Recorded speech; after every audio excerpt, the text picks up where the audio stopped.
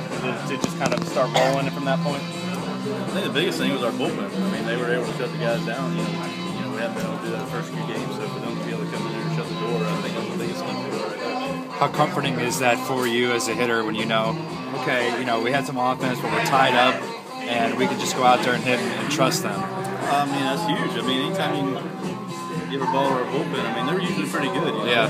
They struggle a little bit, but that's part of the game. You're going to have days like that, but tonight they were money and was able to help us out and give us a chance to score some runs, and they did the job. You've got really good career numbers against the White Sox.